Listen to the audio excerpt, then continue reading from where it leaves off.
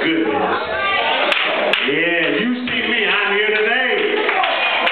Not because I have done things according to His will, but because of the goodness of the Lord.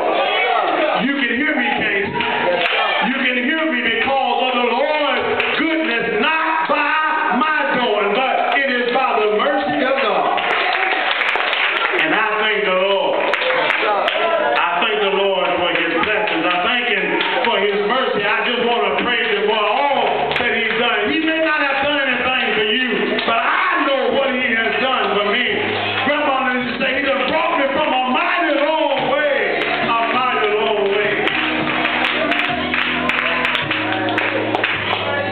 There were times when I didn't have the Lord on my mind. But the Lord blessed me. There were times when I didn't know how things were going to work out. But somehow the Lord stepped in and He fixed it for me. And I know I'm not by myself, for the Lord has fixed it for you. The Lord has fixed it for somebody else in here today. And we ought to just praise Him. We ought to just lift Him up because He is good. Thank you, Urshers. Y'all may be seated. You just had the anniversary last Sunday. Back again this Sunday morning. Thank you. Thank all of you, choirs, everybody. Musicians, deacons, mothers. It's just good, sisters and brothers, to be here. Sometimes we have learned sayings that practice makes perfect. And that's so true. That's so true in the sense that if we practice righteousness, that makes perfect. We become good at it if we practice and follow after the things of righteousness. And likewise, if we follow not after righteousness, if we follow after evil, guess what? That also becomes our habit. When we look at it, sometimes the habits are easy to form.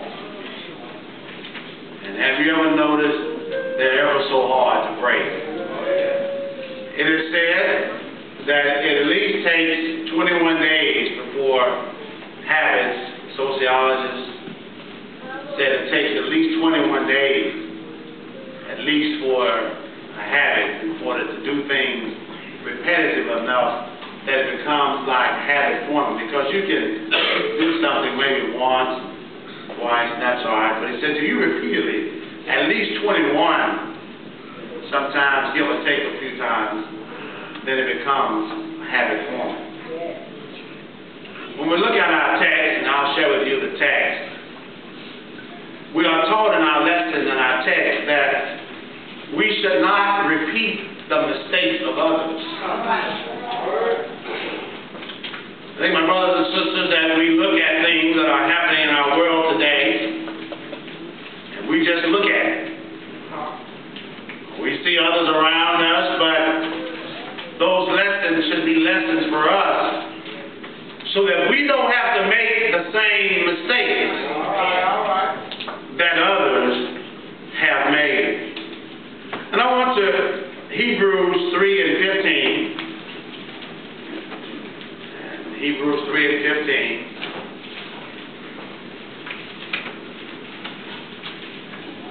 I'll stay here knowing the Lord says so.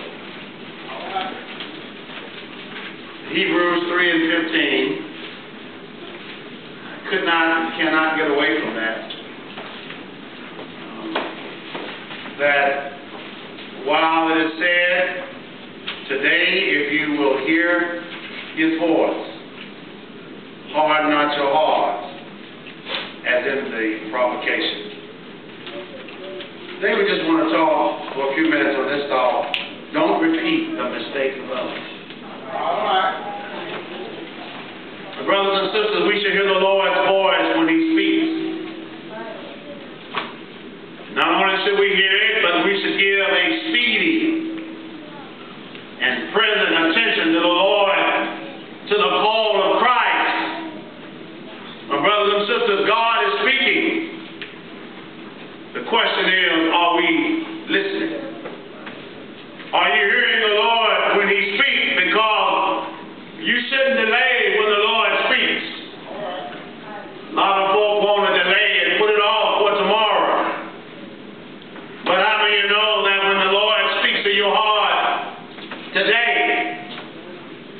need to apply it to our lives. And we don't need to wait until tomorrow. Because how many of you know tomorrow may be too late? Tomorrow may be too late. We can get out of here a little early if y'all talk back to me. Tomorrow may be too late. We need to hear the Lord when He speaks. And we need to give attention to what He says today and not tomorrow. My brothers and sisters, there is a danger. There is a danger in turning a deaf ear to the voice and the call of Christ. There is a danger. And turning a deaf ear when we hear the Lord speak, and yet we continue in the evil of our sins, and we fail to live up to the excellency of holiness. That it is necessary when the Lord speaks and He speaks and He says to you, come to me today, trust me today, and yet you say, oh no, I'm going to wait until later. I have you to know that there is a danger in saying, oh, I'm going to wait until I get right, or I'm going to wait, I'm going to live my life like I want to live it, and I'm going to come to Christ a little bit later when I get older. But you don't know if you're going to get older.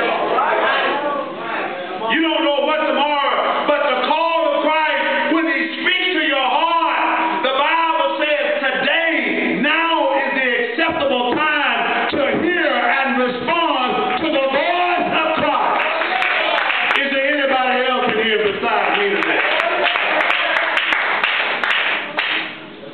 There is a warning to all of us of hardening our hearts in the voice of the Lord. Listen, there's a couple of things I want to talk and then we can go. The warning to us. The second would be the aggravation of sin. The source of aggravated sins and God's wrath and punishment. When we look at this text, there's a warning to all of us. The sins of others, especially our relations, our relatives, those who are close to us, should be a warning to us. It should be a warning to us when we look at things that happen in the lives of others who are close to us. My brothers and sisters, it should be a warning to us. That the scripture talks about in this text, our fathers and our mothers' sins and punishments should be remembered by us in order to deter us from following after their evil examples. Can I get an amen? The scripture said that they are examples to us. My brothers and sisters, that you all and we ought to want to be better. And when we look at the sins of others and their punishments, because the Bible has already said that no sin shall go what? Unpunished. And so we ought to look at it. This is what Paul says in this text, that the children of Israel, they should have been smart enough, they should have been caring enough, they should have been loving towards God enough, that they would have looked and saw what their fathers and mothers did, how they rebelled against God, and you would have thought that that would have made them turn and serve the Lord. That's a warning to us. That when we look, we know we've had some people who have been some real Christians, and in our family, some real prayer warriors, and some people who have prayed. We've had those who have been on the battlefield with the Lord, and just like we've had those been on the battlefield, we've had those that ain't been on this Christian journey. We've had those who, instead of getting closer to God, have gotten further away from God. We have seen the example of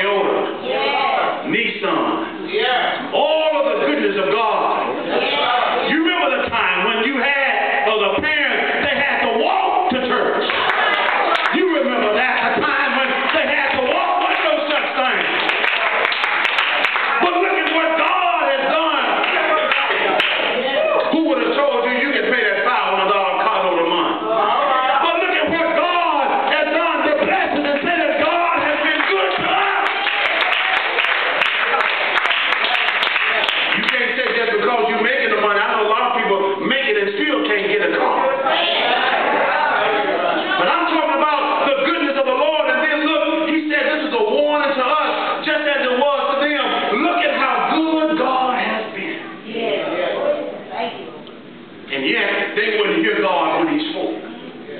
Yet they turned their heart to heart. They heard God was speaking. Hello, children of Israel. They stopped up their ears. Yes, sir. Before you think too hard to them, what about us? What about us when the God speaks? You see, don't ignore God. Psalms 95 tells us, don't ignore God when he speaks. Like our ancestors did in the wilderness. And because of their rebellion, remember God is a holy God. He said that no sin will go unpunished. Because of their rebellion, God would not allow them to enter into the promised land. God had told us that, look, I'm going to give you this land. It's yours. But because of their rebellion, Grandma used to say, sometimes we are our worst enemy. God wants to do things for us, but guess what? We stand in the way of God manifesting himself in our lives because what? When God wants to bless us, we want to rebel. Yeah, it's true. Yeah, it's true. If you thought it wasn't, it's true. That sometimes we can't stand to be blessed. Because when we are blessed, sometimes do what? What do?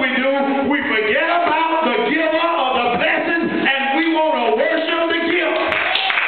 But how do you know every good and perfect gift, it comes from above to God be the glory for the great things that he has done in my life. I ain't done nothing. Yeah, I went to school and I studied, but God blessed. God blessed that I was able to pass just about every test. God blessed that I was able to graduate, go to school, have a good opportunity to go work and study and work in D.C. and meet heads of state from other countries. What anything that I had done. And many times when I was there and in D.C. and had an opportunity, I would reflect, remember growing up in Tucker, that I could not believe sometimes here I am standing and looking at Capitol Hill or there in the White House looking at the press room. And saying, look at what God, the opportunity that God has provided. And I thank God for every opportunity. I thank God for every situation. I thank God for every blessing.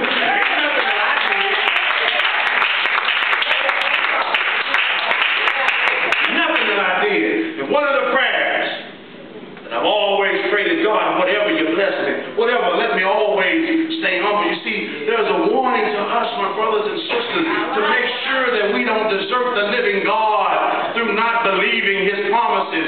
Instead, we ought to encourage each other so that what? We don't become like those stubborn people who were deceived by their sin. The children of Israel, they become stubborn, set in their own ways, that they close up their ears to God. The state in which these fathers were, thus they sinned. They were in the wilderness. They were brought out of Egypt, but they could not go to Canaan.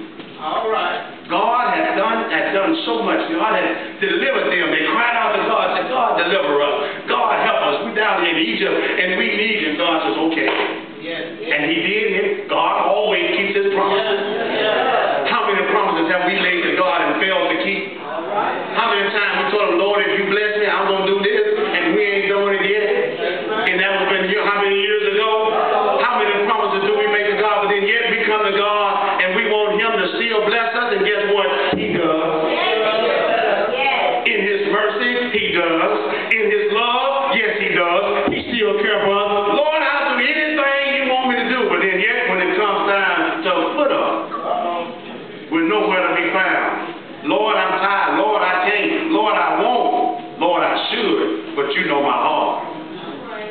I don't understand how it is that, like I said, like them, they were sort of getting closer to God. They got further from God. And look at us in our world today. My brothers and sisters, you have to ask yourself this question because nobody can answer but you. On this day, the 18th of August, 2013, are you closer to God today than you were 5 years ago? How about 5 months ago? 5 days ago. We dare not say 5 minutes ago. But how close? Or have you gotten further away? Have you drifted from God? And I would suggest to you, if you're not picking up your Bible as often as you were, then I'd say you're not getting closer, but you're getting further. If you're not praying like you were, I'd say you're not getting closer, but you're getting further. If you can't love those that despitefully misuse you, you ain't